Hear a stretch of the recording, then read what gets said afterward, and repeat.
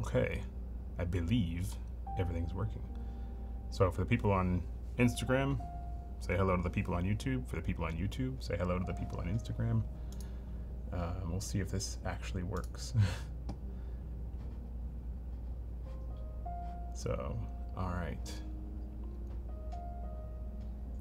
If anybody can hear me, give me a thumbs up or something. Oh, I got waves. I guess that means we're good. All right. This is going to be a relatively quick one today. From Poland. Hey. Hello, Tomas. Not the usual mod stream. We're just going to do some quick unboxings because I got some new lenses that I'm excited about, and I want to share that with you guys. So first things first, the one that most people are waiting for, and again, I apologize if this doesn't translate well to Instagram. Yeah, I see the angle's pretty far off, but we'll make it work. Tokina announced this lens. Oh geez, let's see. Let me pull it up here. Probably over a year ago.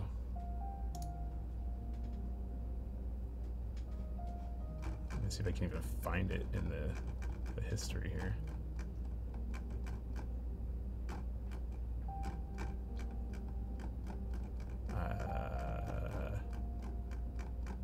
I don't know if I even did a post about it.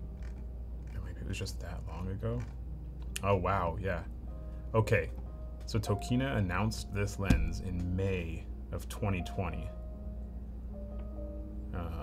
They didn't say that it was shipping. You know, to their credit, they just said, "Hey, we're working on this lens."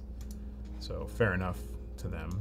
They never gave a ship date, but it is now shipping, and this is the first one, as far as I know, in the US.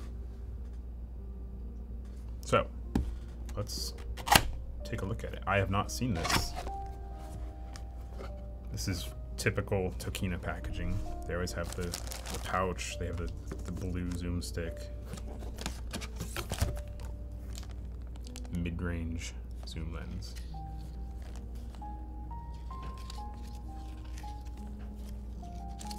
Alright, there's just a bunch of different languages. Same thing over and over. So really all it's doing is telling you how to insert the zoom stick. That's the instruction manual. Okay.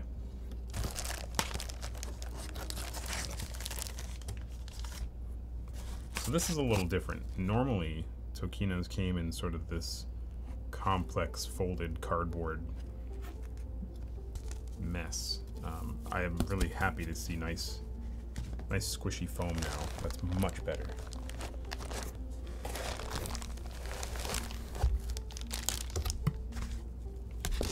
Nothing else in there? No. Okay. Yeah, see that imprint? That's perfect. That's what you weren't getting with the cardboard before. So, glad to see that. Well done, Tokina.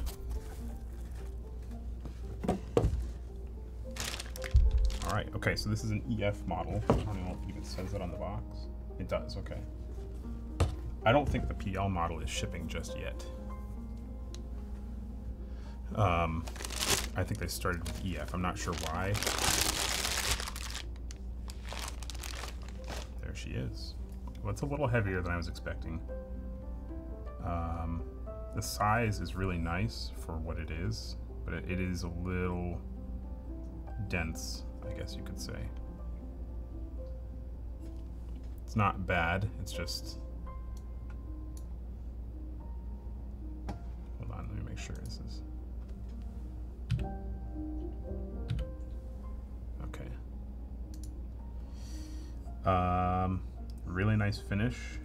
Nice anodizing all the way around. It's not painted like the Vista Primes, which I can't stand. The only way to... I don't like the painted Vista Primes because they can get scratched up and they can get, you know, wear and tear, and there's no way to strip it and re-anodize it. You'd have to sand off the paint and then repaint it, which is time consuming and messy. But this is a proper anodized aluminum finish, no paint.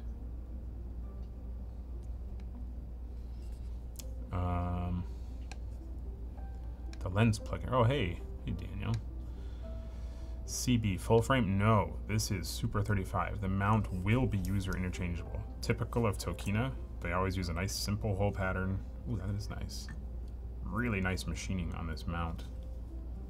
Nice high-speed finish. I would assume that this is stainless steel. Looks like it. So very nice. No cheap aluminum mounts or anything like that. Yeah, this is Super 35 only. In fact, we had a couple people asking about specific coverage.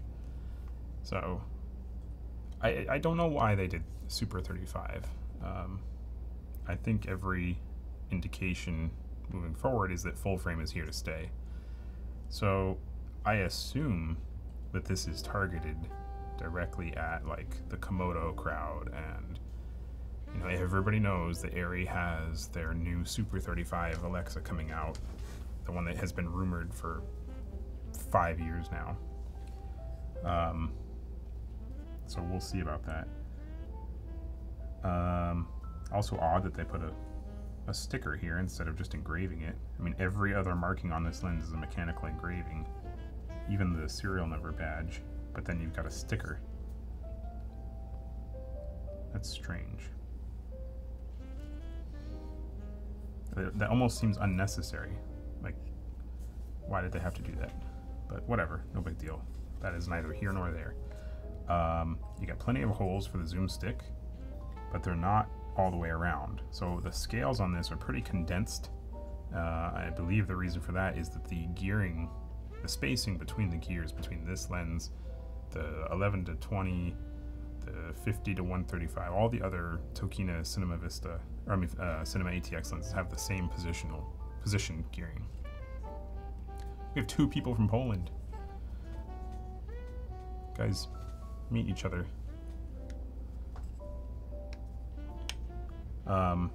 Which is nice. You can swap between the Cinema ATX line and not have to worry about changing your gear position. But that does mean that this is all pretty condensed. So it has that segmented gear on the iris. They could easily have overcome that if they just made this lens bigger. They could have put the gearing farther back or the engravings farther forward. Either way. But instead you have this segmented gear that only goes for maybe 80 degrees, if that. And then it's just blank, or you know, not geared, so that they could put the aperture engravings. And then the same thing for the zoom stick holes. You've got 1, 2, 3, 4, and then no holes because they had to have the engravings. And then 1, 2, 3, 4. It is nice to see smart side and dumb side markings. Smart side is all white engravings. Dumb side is all this sort of fluorescent yellow, which I really like. It's a nice clean, vibrant color, really easy to see in dark environments. So that's nice.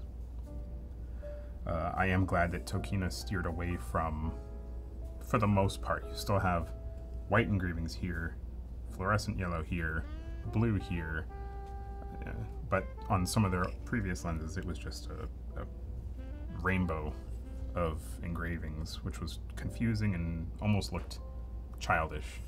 It looked very consumery, not professional. So this is a nice refined version. I think they switched that up after right around the time they released the 11 to 20 Cine version. That was sort of the catalyst for this new style of housing. And then they had the version 2 of their other, what was the mid-range zoom? I can't even remember. Cinema ATX, here we go. 16 to 28. That was the kind of colorful one. It had the big red band. And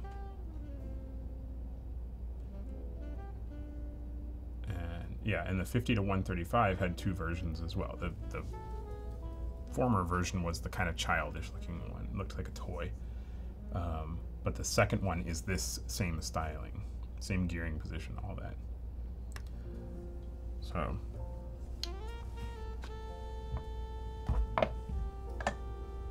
ooh, nice big front element. Is that a flat? No, that's got power to it.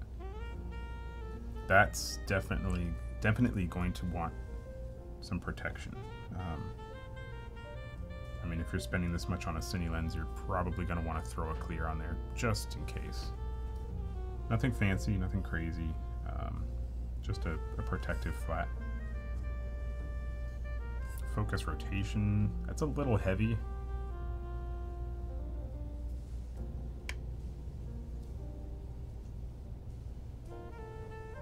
It's not bad, it's very consistent, nice and smooth, but it is a little heavy.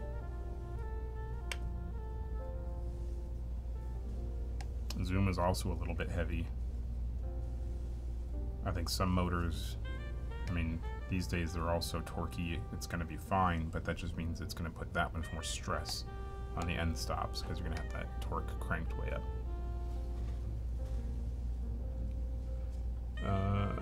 I can't quite read these questions here. It's manual lens. Yes, fully manual.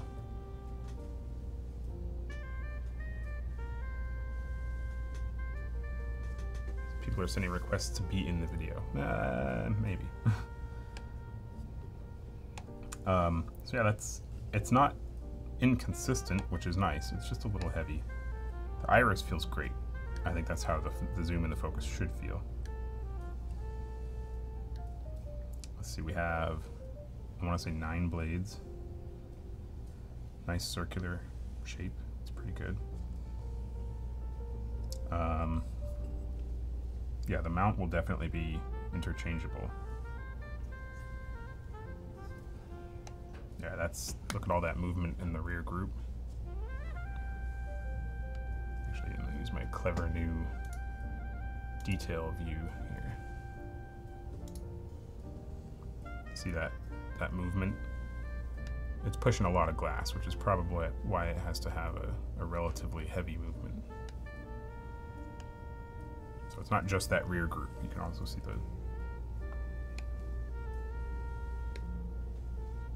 it's kind of hard to see from the front.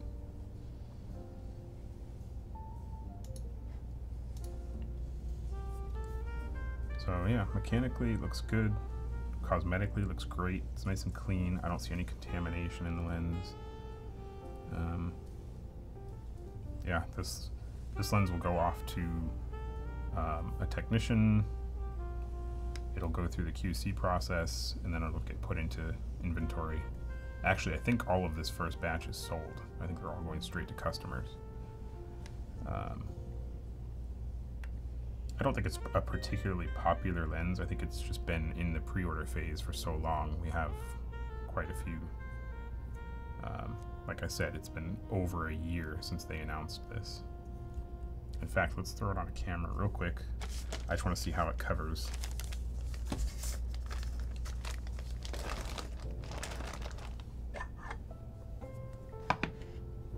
Good morning, Johnny. And conveniently, we have an EF mount already on our Komodo. If you were here last weekend, you watched me wrap this Komodo. Now it's all done and functional. Yeah, see, I mean, this lens weighs almost as much, if not more, than the camera.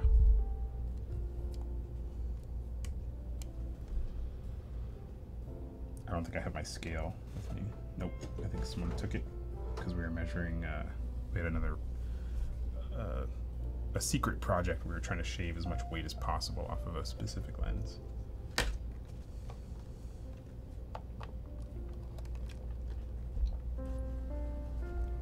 See if this even shows up.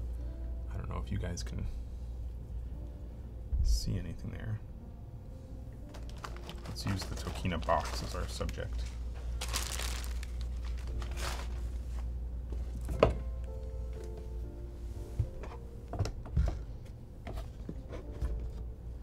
I don't know if it's going to focus that close, but that'll be a nice test. What is close focus? Close focus is, that's impressive. Like 2. Oh, sorry, I misread that. It's not great. 2 feet 9 inches. Actually, I assume that says 2 feet 9 inches. It's not 2.9, so it's 2 feet 9 inches. I can't. I'd have to move much farther back, which I don't really have a good setup here for. I'd have to put it in the actual test area. Yeah, nothing here is going to be far enough away. So I'll do that another day. We tried that a while back. We had a dedicated test set up that we streamed from the camera. It was okay, but it ended up being a not so great lens. And then when the lens manufacturer saw it, they weren't too happy that we showed it. But I mean, what do you want us to do? Tell people it's good and then they get it and they have the same problems we saw? That doesn't make sense. So I'll probably try and figure out a way to live stream the actual footage coming out of the camera. But actually, you know what? I could have at least tested coverage. Let's do that real quick. You guys could see that easily. Make sure we're in the full sensor.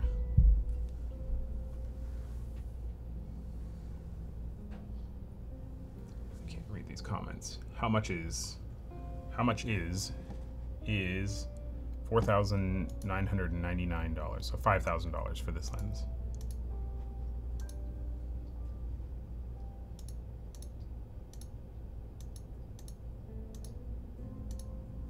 It looks like we might actually have stock in EF after all the pre-orders go out.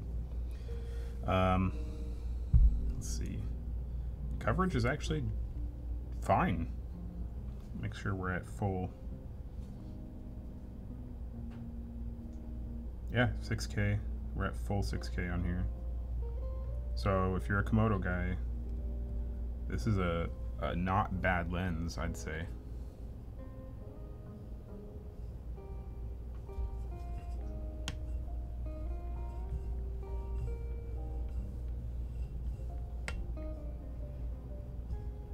Yeah, it covers the entire sensor, no problem.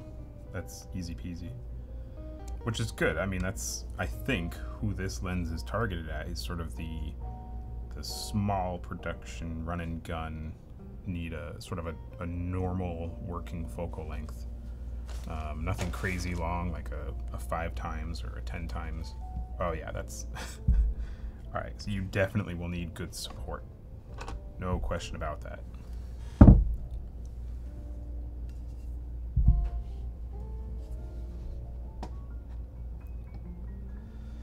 Hi Matt, what do you think of the Permista zooms? Worth it for the price in your... Oh, so okay, 2 questions. So this lens, worth it for the price? Well, let's talk about that real quick. Let's see what we would compare it to. So 25 to 75, T29, Super 35. You could... I mean, there's not a whole lot in this price range to compare it to. Focal length-wise, you're talking about like a Canon 30 to 105, or maybe an Optimo 30 to 90. What's the? I'm trying to think of like the lower price, like the EZ, the Ingenue EZ 30 to 90. That's a kind of similar zoom range, and that one's about 15 grand. So this being a third the price, I'd say yeah, it's a very good lens for the price. However, I know that the first thing that's going to come up, once you get down into this lower price, that sort of sub 5K lens, then you start straddling those productions where people are trying to decide, do I use my, you know, Canon L series 24 to 70, or do I use a proper cine lens? And if you're just doing, if you're doing like talking head corporate stuff, locked focus, no movement, no focus pull, nothing, just a straight up image, I don't see any reason to get something like this over a standard Tokina, Tamron, Canon, Sigma, whatever, 28 to 70 photo lens, or 24 to 70. If you're looking to take that step up and you need that same focal length and you're pulling focus and you need it to repeat every time and you need proper T-stops, and you need to zoom during a shot, anything other than a completely static locked off shot, then I'd say yes, this is a fantastic upgrade from those photo lenses, especially at this price. I think this will be a solid competitor for like the 18 to 35 Sigma, also Super 35, also around 5. I think it's a little under 5. What is that one? 18 to 35 is 40. It's 4,000, so it's $1,000 cheaper than this lens, but it's also a much shorter zoom range. So it's a give take. Yeah, I do think it's worth the price. I think it's a nice lens if you need something in that range for Super 35. Definitely. I don't think there's anything else that this directly competes with as far as price, speed, and zoom range. I'm actually trying to think of something else. Let me see. The Canon's a little bit longer. It's going to be much bigger and much heavier and more expensive. The closest thing they have there would be... Actually, it's right in between the two. It's between the 15.5 to 47 and the 30 to 105. It's probably closer to the 30 to 105. So yeah, you get a lot more range with the 30 to 105, but it's twice the price. What else could you compare this with? Oh, okay. The DZO. Okay, so here's the main competitor. The DZO 20 to 55. Also a T28, T2829, same really effectively. The DZO is about half the price of this lens, but it is a shorter zoom range. The DZO is a 20 to 55. This is a 25 to 75. So you get an extra, you know, reasonable length on the long end, which, depending on how you shoot, may or may not be where you want that extra zoom range. So that's a strong competitor. However, I will put this on the projector. I will do my proper tests. I can't do that on camera for you guys because there's just no way to get a camera over to the projection room. But I strongly suspect that this lens will outperform the DZO optically. So if you're looking for a clean, accurate image, this should perform much better than the DZO. That's not to say the DZO isn't still a good lens, but it's definitely not meant to be a clean, clinical option. It's meant to be something that has a little bit of character, you know, a little bit of chromatic aberration, a little bit of distortion. I suspect this will be much cleaner. So I should do some direct comparisons because that's probably the closest competitor. The Laowa that's also Super 35. That's a longer zoom range, much longer. So the comes in at $5,000, so pretty much the same price. It's a 25 to 100. That's going to be much bigger and much heavier than this lens. So I don't know that I would call that. That's a little bit of a stretch in being a direct comparison. But yeah, you could compare those two. The definitely requires a full support, full rig, everything. This one, in PL mount, I'd say you could get away with handheld without any additional support. I probably wouldn't hang this EF mount off the camera without additional support. But that was a good one. That was a good recommendation, the For a little bit more and 10 pounds, you can pick up a Zeiss variable prime 29. I don't know that I recommend the variable primes for anyone. Tokina is great. They got help from Anjanu back in the day. Yeah, there was a lot of cooperation between Tokina and Anjanu for their still stuff. The Instagram feed seems to be somewhere else. Did I start it on the wrong account? No. I can't even tell what account it's on.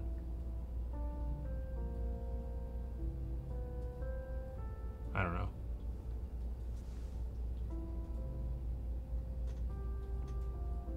I don't know. For the people on Instagram, what account is this? I hope it's the Duclos Lenses account and not like the Lens Geek or like my personal account. I don't know. We'll see.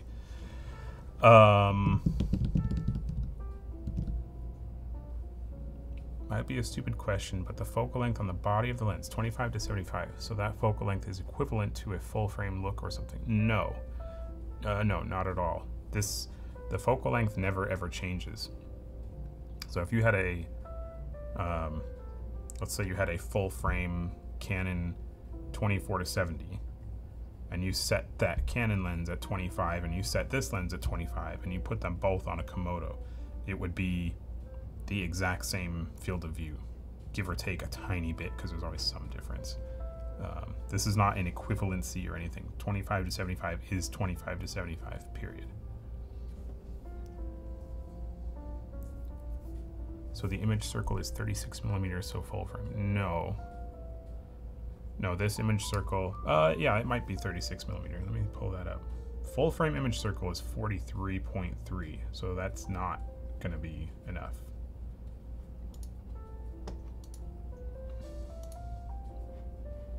Tech specs. Yeah, 36 millimeter diagonal. So it's gonna cover like the Super 35 Plus. Oh, thank you, Johnny. That's very helpful. That's kind of become the requirement. You know, if you want to say that you cover Super 35, it's got to be a little more than what is traditionally considered Super 35. Super 35 in the film days, you know, actual Super 35 film, you needed probably about 32 or 33 millimeter diagonal.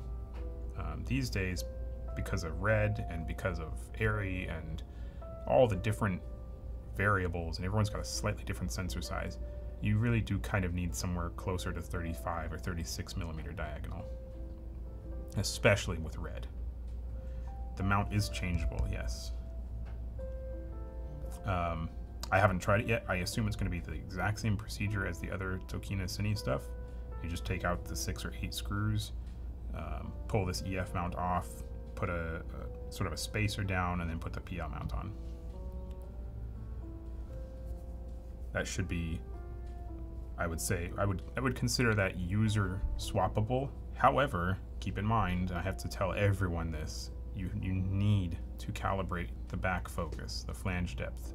Doesn't matter what shim stack it came with, doesn't matter if it happens to be lining up in that moment on your camera, you have to calibrate your flange depth. Otherwise, swapping that mount is just going to cause problems. Oh, the Permista impression. Okay, someone asked about the Permista. So I'll talk about that, but I'll preface by saying that's a completely different beast than what this lens is. The Permista is about as high-end of a full-frame zoom as you can get. The Permista, let's see, you have the 28 to 100, you have the 25, no, 50 to 130. Oh man, I'm losing it. I know it's a 28 to 100, and the 80 to 250, jeez. And then the newest one is their wide, is the 19 to 45. So those are proper high-end, you know, your job is on the line, you need the shot, it needs to work, it needs to focus, period. That's what those lenses are for. Would it be an option against a Zeiss Milvus set? I keep printing these, but might have to get a zoom instead. Yeah, I would say, I haven't looked at it on the projector yet, so I don't know, I can't say for sure, but based on Tokina's other recent lens releases, like the Vista Primes, like some of the other zooms, I wouldn't hesitate to match this to either Sigma Primes, Milvus Primes, CP3s, anything in that sort of field. I think it'll give a relatively similar look. That shouldn't be a problem. It shouldn't produce any variables that you wouldn't have corrected in post anyway.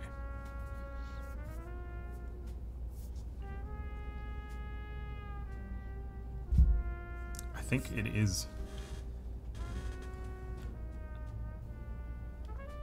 It's almost the same weight as this Komodo with the battery and the monitor with a battery.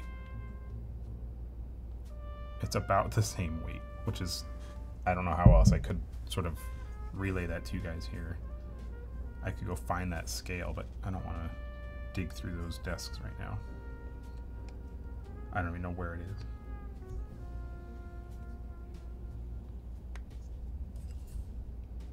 Let's see if Instagram, I can't even read it. Anything in that mediocre range.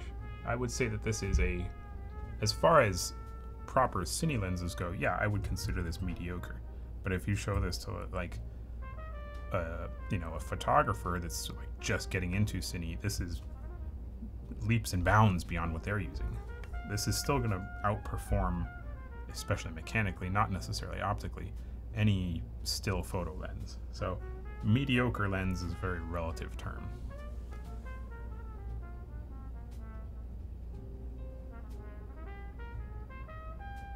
What are the inherent differences in image quality between the Tokina and the DZO film?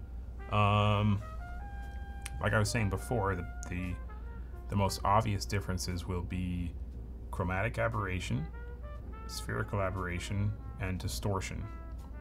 The DZO will exhibit all three of those more than this lens, assuming this lens is on par with the rest of the Tokina Cinema ATX lenses that have come out, which I suspect it is. Like I said, I haven't put this on the projector yet. I haven't run it through its paces. This is literally the first proper unboxing of this lens. I assume this was the first one in the States. I haven't seen anyone else with them aside from like pre-production units or sample units.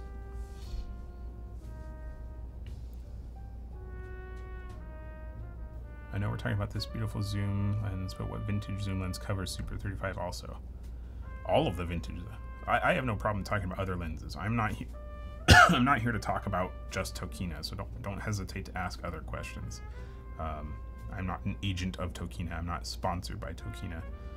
I mean, when you say vintage, if you're talking about cine lenses, almost all of them, until you get to like really, really vintage, predating Super 35 and talking about just regular 35. But if you're talking about vintage photo lenses, practically all of them, because vintage for photo is almost entirely full frame and will cover Super 35 no problem.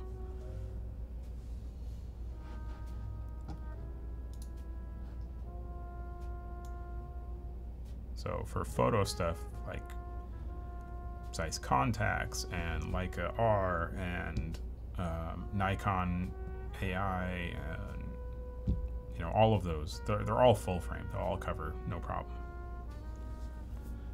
Is this a new optic? Yes, this is not a repurposed photo lens. This is a through and through cine lens, which is also, I'm glad you mentioned that. I believe the other two ATX Cinema ATX lenses are, let me pull those up. I believe those are both repurposed. Yeah, those are both rehoused or repurposed photo optics. I'm fairly certain that this is a from the ground up cine lens.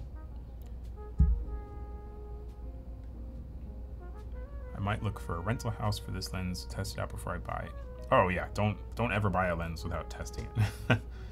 I don't think any rental houses will have this yet because, like I said, it's literally fresh off the boat or the airplane.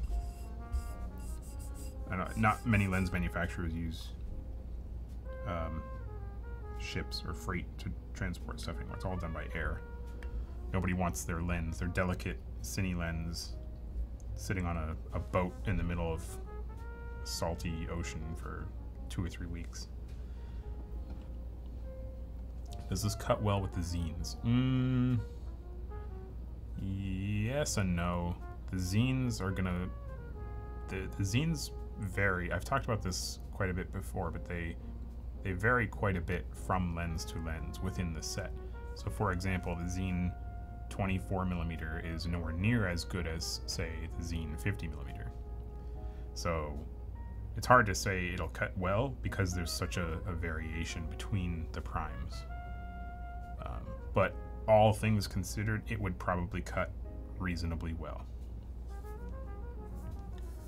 I would love to see either Tokina or Sigma would make a huge zoom range cine zoom one day, like the old 25 to 250. Yeah, but there's so many other brands doing that. Canon has their new 25 to 250, which is going to be very hard to beat.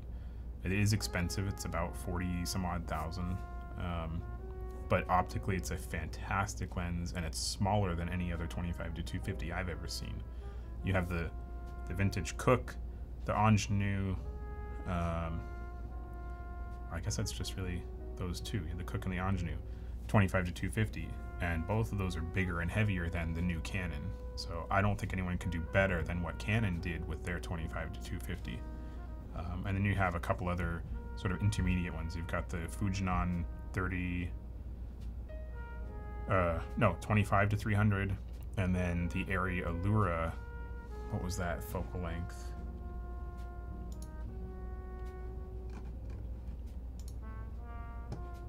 Oh, it's gone. I think the Allura was a 25 to 250 or 300. I can't remember, but it's about the same thing as the Fujinon. So I don't think Sigma or Tokina has any need to do what other companies are already doing. I would actually advise them not to do that. There's no need to repeat what others have already done. You might have talked about this, but how do you think this will compare to the 28 to 70 Ingenue design? It won't. That Ingenue Tokina lens is 20, 30 years old. I don't think it will compare at all. This is, like I said before, I suspect, just from what I saw on the camera just now and what I will see on the projector, I suspect this will be much cleaner and more accurate. Whereas the vintage Ingenue Tokina, it's very popular because of its vintage flaws, its flawed image quality. It's got, you know, that edge fall off for the focus. It's got a little bit of spherical and chromatic aberration. It has that character, as vintage character. This will not have vintage character. And that's not a bad thing. It's a blank slate. You can do whatever you want to it with filters and post and all that stuff.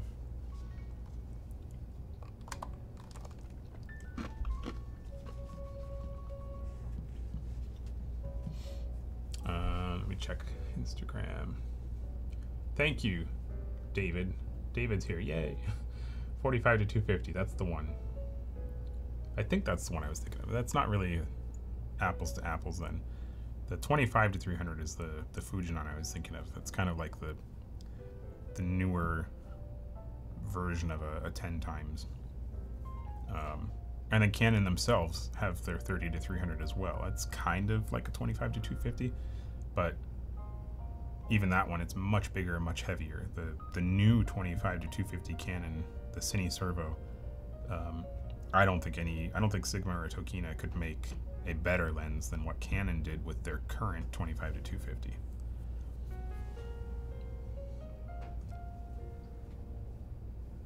Would you say the ATX lens series are the best Cine zooms at their price point? No. No, I don't think any lens is the best of any price point because it depends on what you're shooting and how you're shooting. And I've said it 1,000 times on the mod stream and talking about vintage lenses and at lectures for schools and stuff. There is no such thing as a bad lens. There's just different lenses for different purposes, which by that logic implies there is no best lens. There's just different lenses that are good at what they do. I think the Cinema ATX line is definitely good for a certain type of production, but for some people, they may get a better result for their project using something like the DZO Pictor zooms or the Sigma Cine high-speed zooms. And I'm not just saying that to be neutral or anything or to not upset other manufacturers, because I have no problem pissing off manufacturers, apparently. But it's dead true. There is no such thing as the best lens. There is no such thing as a bad lens. Might have been asked how much does it weigh. I didn't actually weigh it,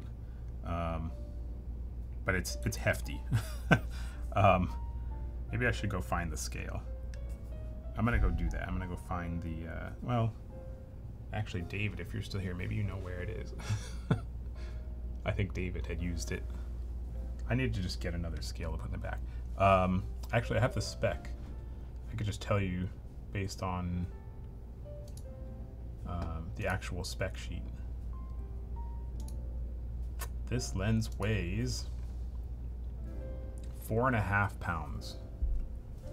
In fact, maybe it's in the manual here. There's a whole spec sheet. Oh, maybe not. I thought there was. Yeah. Can't read that. Weight. There we go. The EF model, 4.5 pounds. The PL one slightly less at 4.3.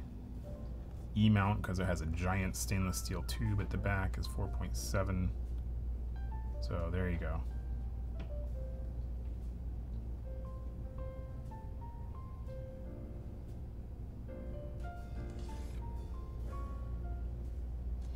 These are always fun.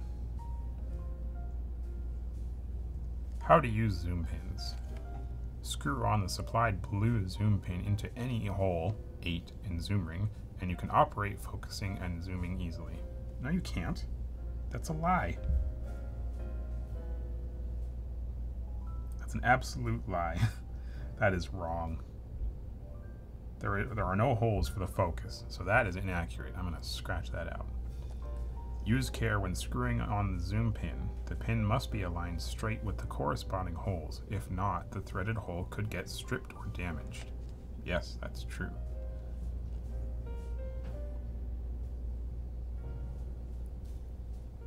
I like this too.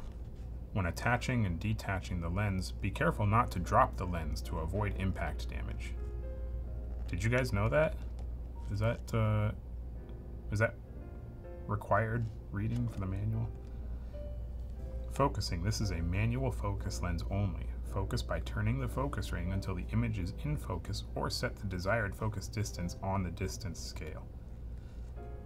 For the exposure mode settings, follow the instruction in the manual provided with your camera. So nothing to read here.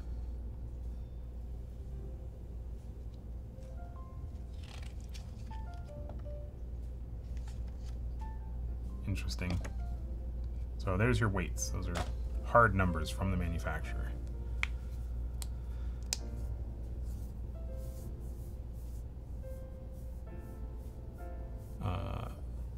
About to get another thread of a loss. No, Tokina wouldn't do that. Tokina and I have a very good relationship. They know that I'm not a sales guy. I'm not I'm not that rep behind the counter that is required to say good things about this lens. If I don't like something about it, like the position of these holes, or the fact that the manual says that there's focus holes for the zoom rod, or the fact that it is pretty heavy, or whatever, I could say whatever I want because I'm honest about these things. I'm not obligated to speak highly of them. I'm not an influencer that needs to collect a check after this video or something.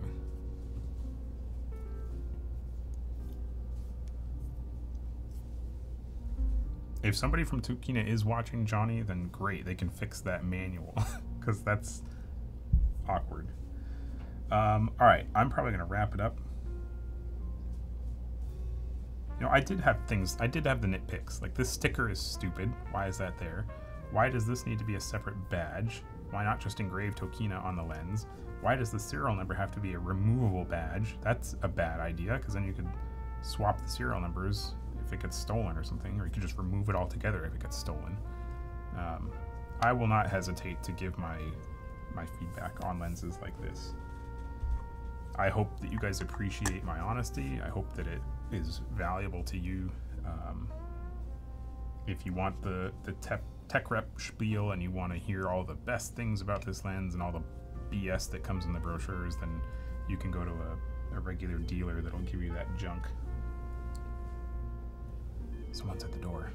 I'm not kidding.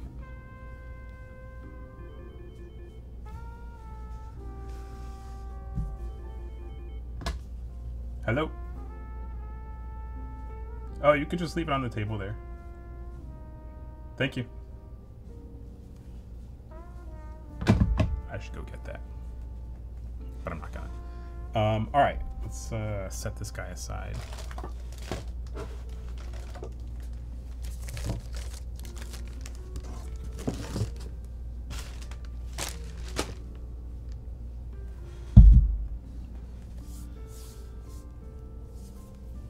You did say it's worth the price, so that's all that matters.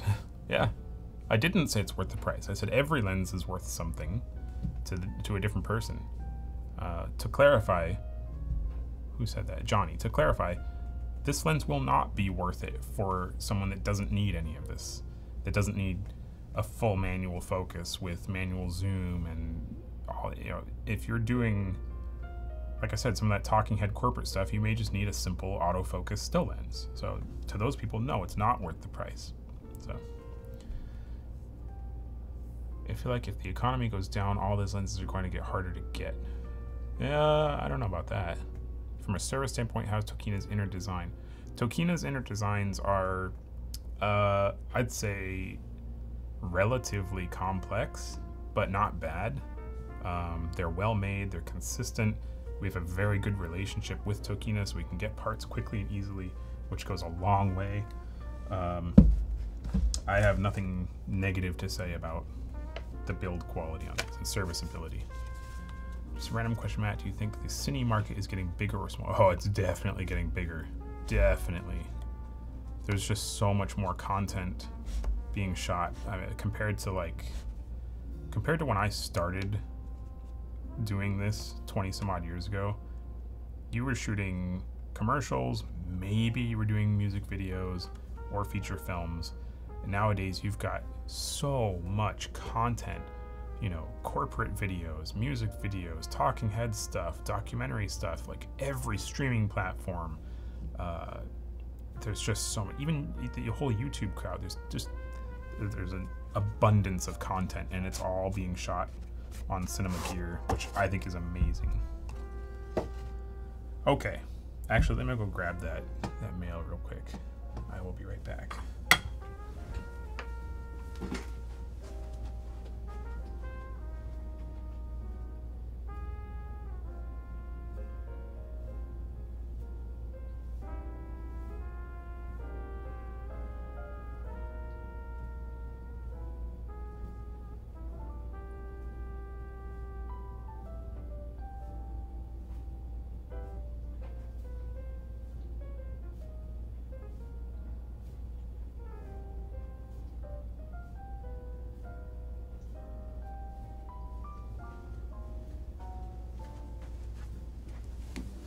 All right.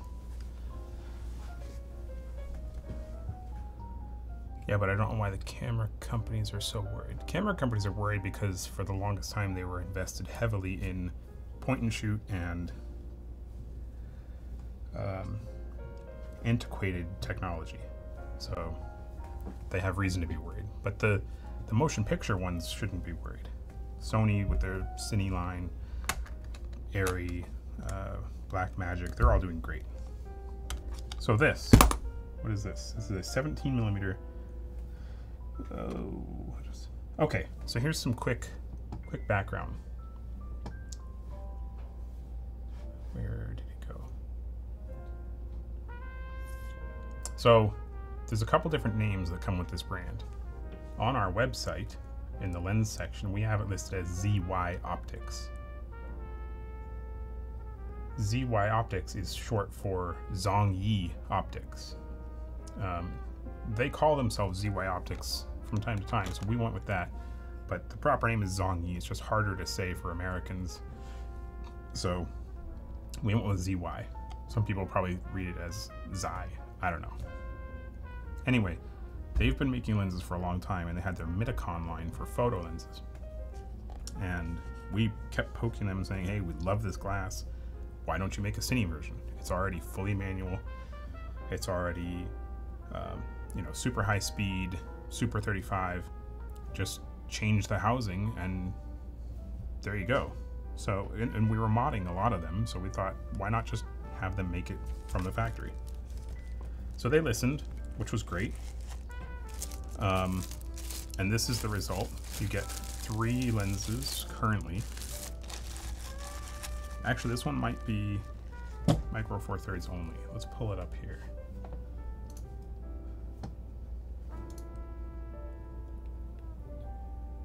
I need to update the specs on these on the website. Yeah, okay. So the 17 and the 25 are micro 4/3 only. There's a hair. The 35 is super 35, and then the yet to be released 50mm is full frame. Let me change this here.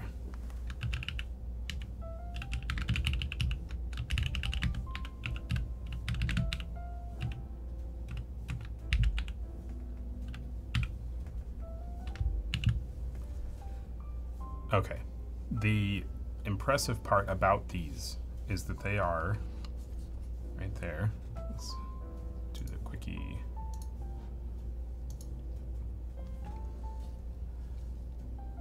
It is a T1.0, which means it's an f0.95. So that's not super uncommon for micro 4/3 stuff. We've seen that a lot.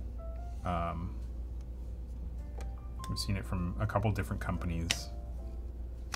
SLR Magic has some super fast stuff.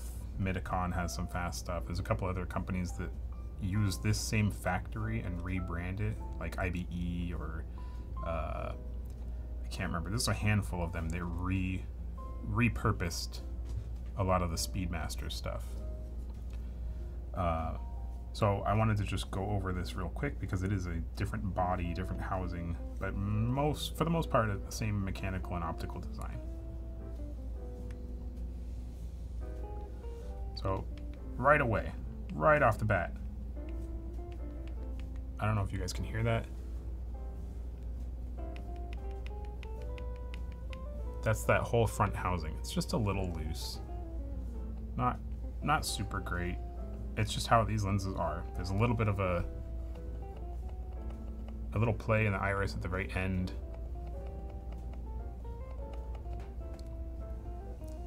Tons of focus marks. That I like. Look at all those marks.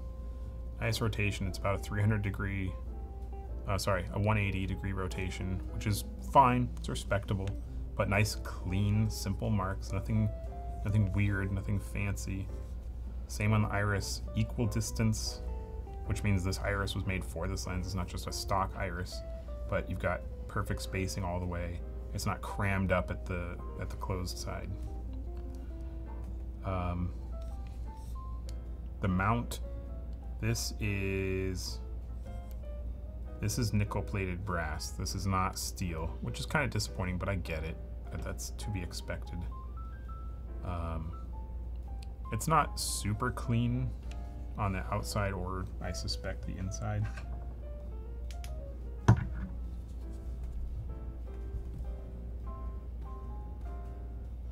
Yeah, I mean, there's just some light dust and some cleaning marks. Nothing major. It's about what I would expect.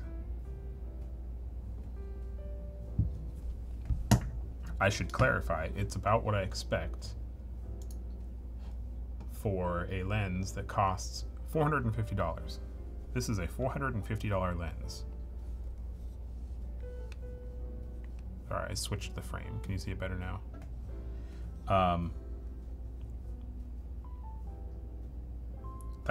To me, that's unbelievable. I can't even buy the raw materials for this lens here in the US for $450. It's mind-boggling how cheap this is.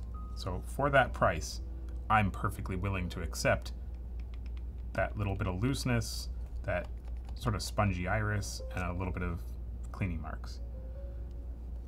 I mean, you have to sort of, you can't expect a Zeiss Master Prime for $450. So tailor your expectations. And let's face it, when you're shooting at T1, you're not going to see those smudges. You're not going to see any dust. It's going to be beautiful and dreamy. I have not shot with this specific one. This is micro 4/3. I should throw it on a GH4 and see what I get. That bothers me a little bit. The amount of space between the witness mark and the actual focus scale It's a little large. That's a little unnecessary. That's a design oversight. That could have been fixed. So you look at this, there's practically no gap here. You've got, you know, maybe 2/1000ths or something like that. And here it's just this massive gaping hole. So, or black magic. Yeah, this would be perfect on a black magic. So I'll put that one there.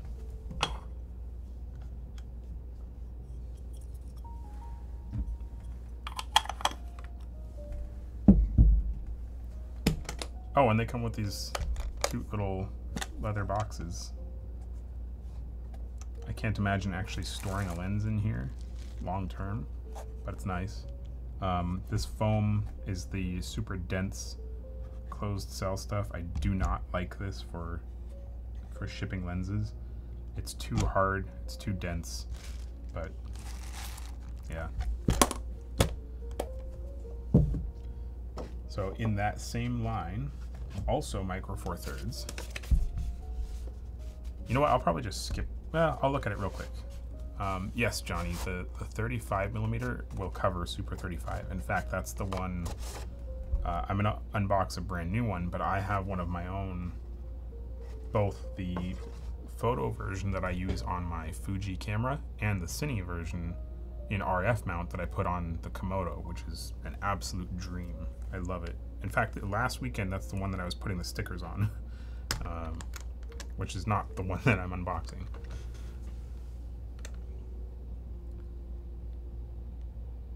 This is not a full frame lens, no. These are all, this one, the one that I just looked at is micro four thirds. This one, I believe, is also micro four thirds.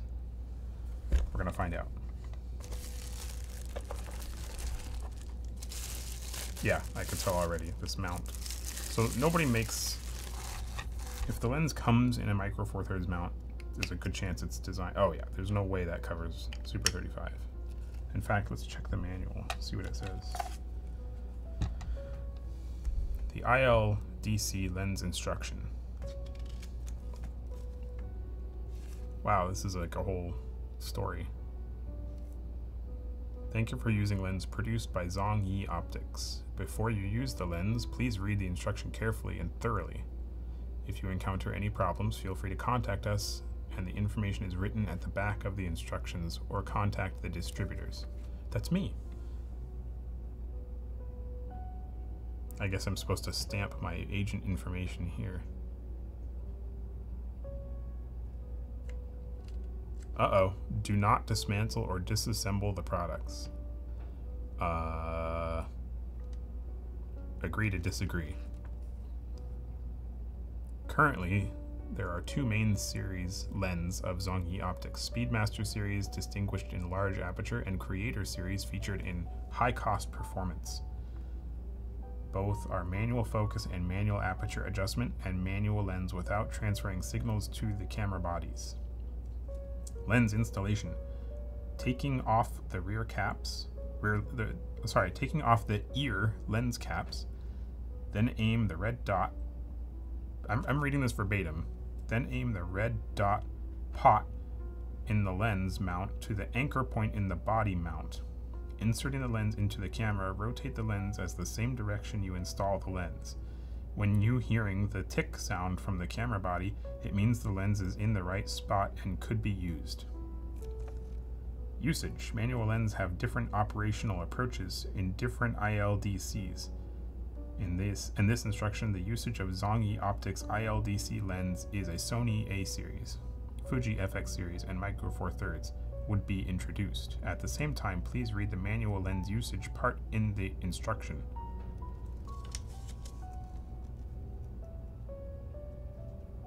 Okay, so this is obviously, this manual, this whole instruction thing is just sort of repurposed from their photo lens.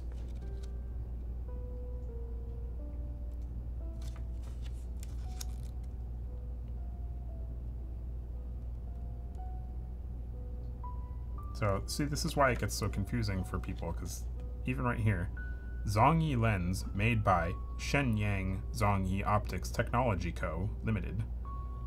So there's just so many layers. A lot of people think that Mitakon is the lens maker, and then nope, it's actually Zhongyi. But Zhongyi's not the maker, it's actually Shenyang Zhongyi Optics Technology Co. Limited.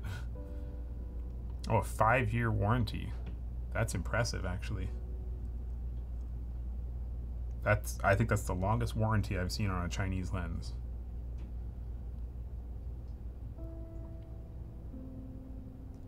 In guarantee period, if such situation happened, follow the below items.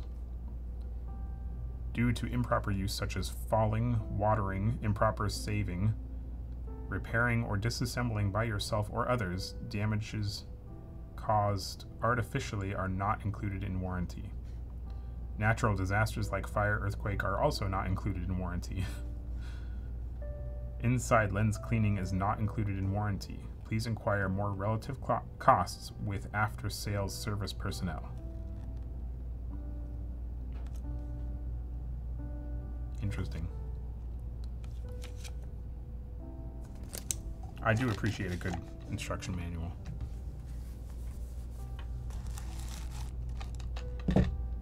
So, let's see if we get the same. Yeah, it's that same. I don't know. I don't know if this picks up.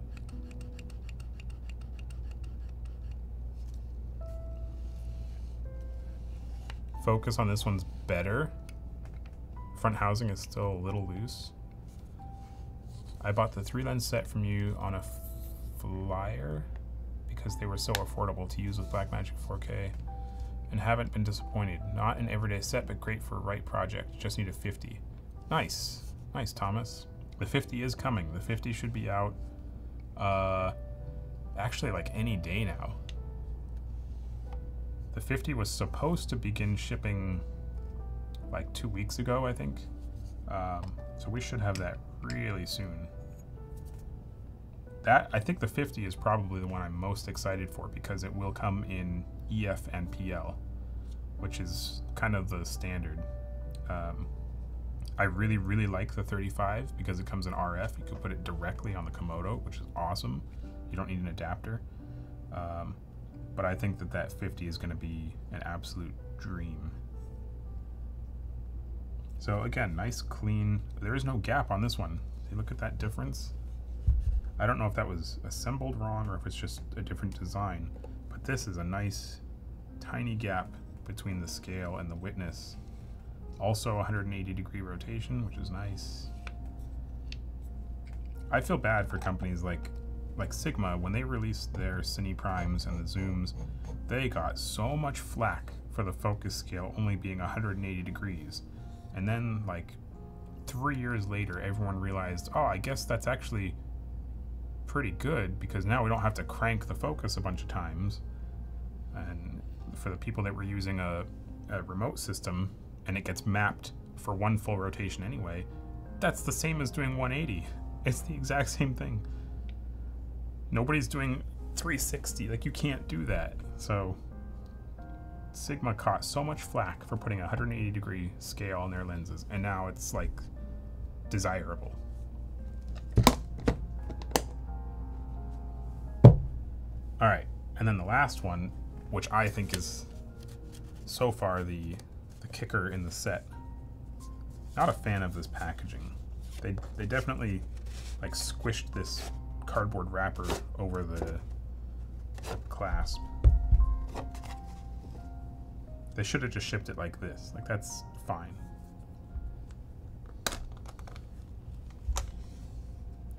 Will the 50mm also come in micro four thirds? I don't think so. I highly doubt it because it's a larger format. It covers full frame.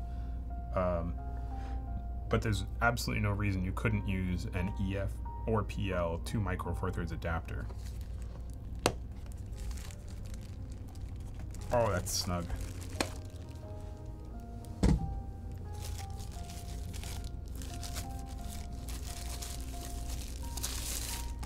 Yeah, that's the one. That's... So still, focus isn't perfect. I don't expect it to be. It's not that kind of lens. I think this one is also only like 500 bucks. Yeah, $450 for this one. The lubrication on the iris is fine. It's not bad. It's pretty clean. Look at that glass, though. That's beautiful. Look at the size of that aperture. Yeah, you can't get a good view. There you go. That's a lot of glass. T1. Same nickel-plated brass mount, it looks like. Nice clean machining, nice anodizing on the whole lens. The whole thing is metal, there's no plastic bits. So it's definitely not the finest quality ever, but for $450, T1 Super 35 coverage, it's hard to argue with that. I think the biggest takeaway from something like this is the fact that it's so affordable. If enough people jump on something like this, and the big manufacturers like Sigma and Zeiss and Tokina, if they take notice that something like this is selling well, then we'll get more higher quality versions of something like this from the big manufacturers, and it'll sort of trickle up. So on 4/3 mount, the FOV would be, the field of view won't change. The 50, so Harry, your question about the 35, if you have, like tell me what 35mm focal lengths you have currently for micro 4/3, if any.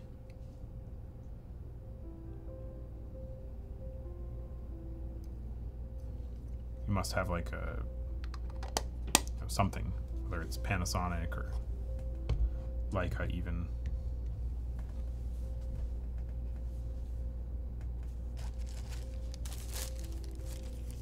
None. Okay. Let's pretend that you had a, let's say you had a, I don't know. Let's say you had a Panasonic 35mm micro 4/3 lens. That 35mm Panasonic lens, okay, the Leica, 35mm Leica, it would be an almost identical field of view to this 35. Doesn't matter what format the lens is designed for. The only thing that matters is what format you're using it on. So if you wanted to compare that field of view on your Blackmagic micro 4/3 format sensor to full frame, then yes, you need to do the math. You need to do the crop factor math and figure out where it's going to end up as far as an equivalency goes. But all 35mm lenses will look the same on that Blackmagic because that crop factor is a result of the camera, not the lens.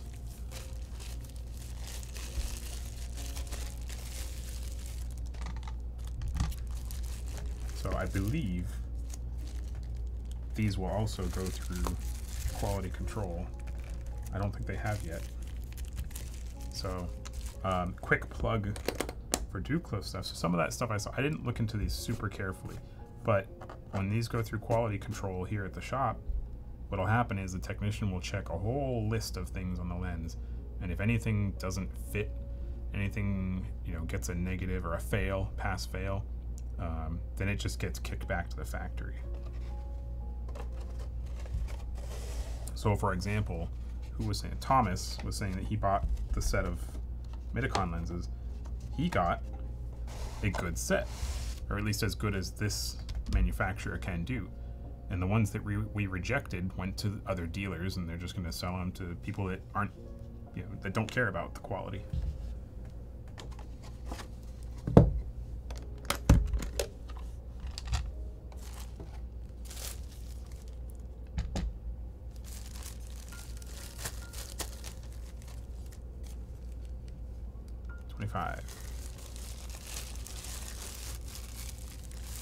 It's also crazy to think about the size and weight of this. You know, it's a T1, so if you think of like the Vantage T1 primes that are probably 5 times the size and weight of this lens, it's a little mind-boggling.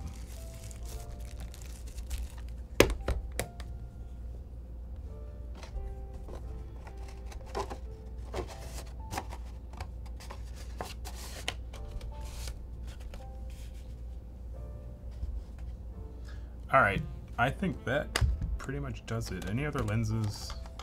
I don't think there's much else that's new. I was hoping, if any of you were here last week, and you probably caught that little hint that I dropped about another new lens coming from a different manufacturer. This was not that. There is still something that I am very excited about that I have not been able to get yet. I haven't been able to talk about yet. So I will definitely be doing another one of these soon when that lens is available. But there's not a whole lot else that's new. Maybe the Fujinon, the Premista, but that's kind of hard to show. That's like, you know, yay big. Will the 50mm in PL fit that fourth slot in the lens case? It should. Let me pull up that case. I don't have a picture of the case. I believe that's exactly what that slot is for. I'm not positive though. They've been giving us very little details on the 50 as far as delivery goes, and we're trying to clear up a bunch of that stuff. Is this all pre-NAB stuff? It should, yeah, it definitely should be before NAB. NAB is in what, October, I think? That other lens that I'm talking about that I'm pretty excited about, that should be in the next like couple months. I guess that would be around NAB. Yeah, that's actually a good question for, let me see if there's any other.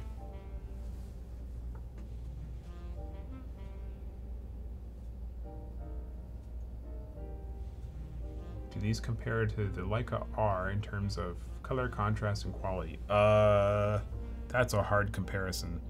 Anytime you have a lens that's a T1, an f.95, it's just such a different look altogether. Like I've said previously, I've shot extensively with the 35mm on my Fuji camera, and I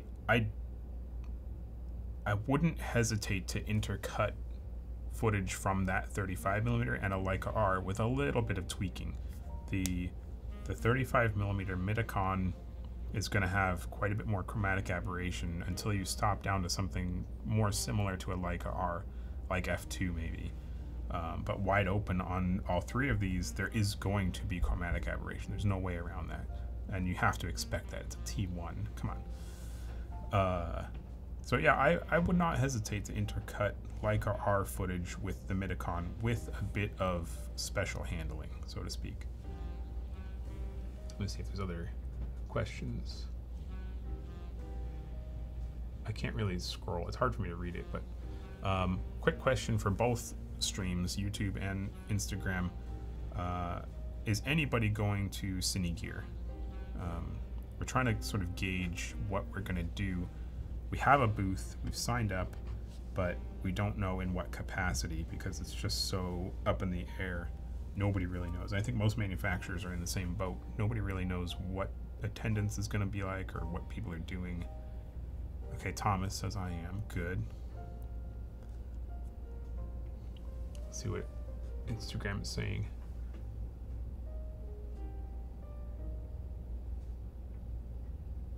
Just coming in, what lenses are these? We looked at the Tokina 25-75 and the Mitakon Speedmaster lenses, 17, 25, and 35. Here, I'll put this back here just so it's not a blank table. We'll just watch it roll. It will not roll off the bench. A, I have a lip right here on my rubber mat, and B, this support foot will not let it go any farther than that. So it's going to be in person. Yeah, it's they moved it from Paramount to the Los Angeles Convention Center, which is why so many people are like, I don't know. I might be out of town shooting a movie in Georgia. Hey man, if you've got work, that is a priority. Take your work. Take the gig. Definitely. Nobody would fault you for that. Yeah, we're trying to figure out, our booth might just be like a bunch of pamphlets that people can take. They sold out of the mats. Who did? Amazon? No way.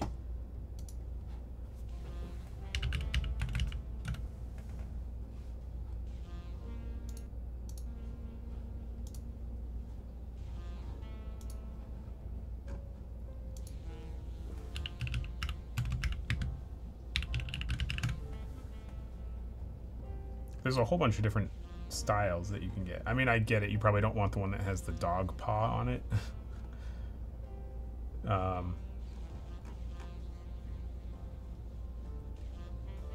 Here, I'll drop a link for another one.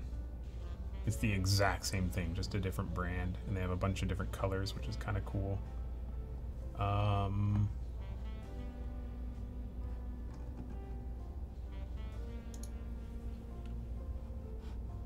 Hang on here.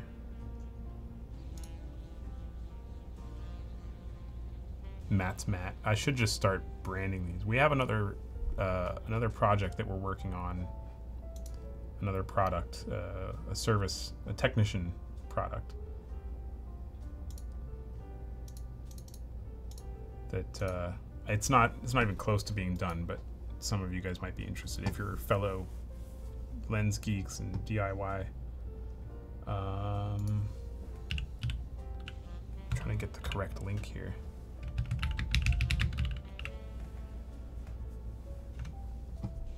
I might try other colors too. That might be kind of fun. Oh yeah, this one's in stock. If you have Prime, it's free delivery, all that.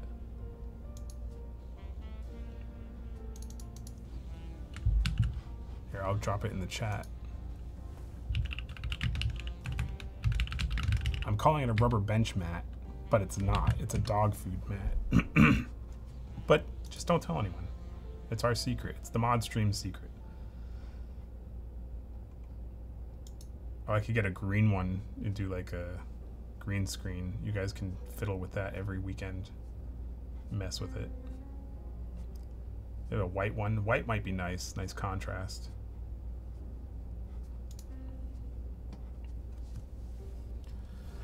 Let's see. So I'm looking to get the entry-level anamorphics. I was looking at either LS70. I don't know what that is. LS? Or getting the Series 24-50 and maybe the 75. I shoot on the E2C. I mean, the Series stuff is fantastic for entry, like entry-level anamorphic. I don't necessarily like the squeeze ratio for the Series stuff, but it's kind of hard to argue at that price. Oh, the Panasonic. Okay. I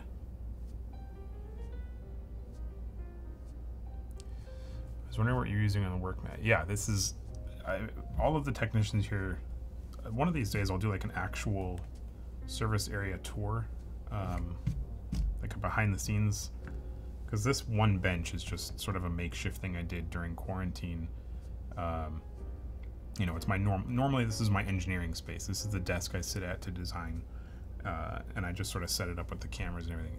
But the actual service area where we have, let's see, 4, 5, 6, 7, 8. We have nine technician benches.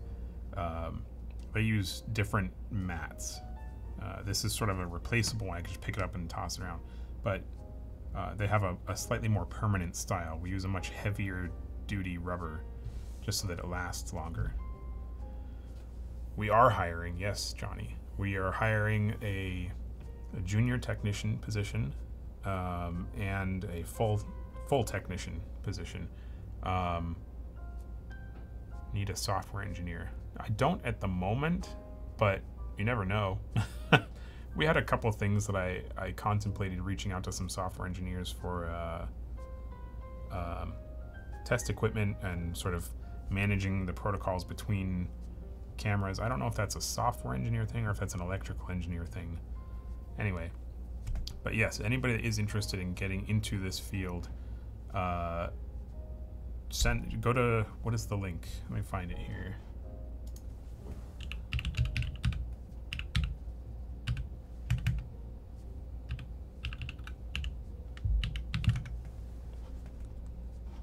There you go. I know Instagram can't see it, but it's duclos.tv/jobs. That's where you can apply, and we're still looking. We may have filled one of the positions. I don't want to say too much because I think there's some HR stuff there, HIPAA stuff there. But definitely apply, because we also work very closely with all the rental houses around town and even some of the manufacturers that have offices in town. And we usually ask applicants first, but if we don't end up hiring you, then there's tons of opportunity with other companies, and we just sort of pass those names around. So definitely apply there, and it'll sort of make its way, with your permission obviously, it'll make its way.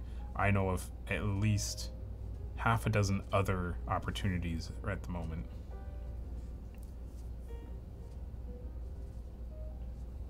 If I lived out west, I would love to be a junior tech.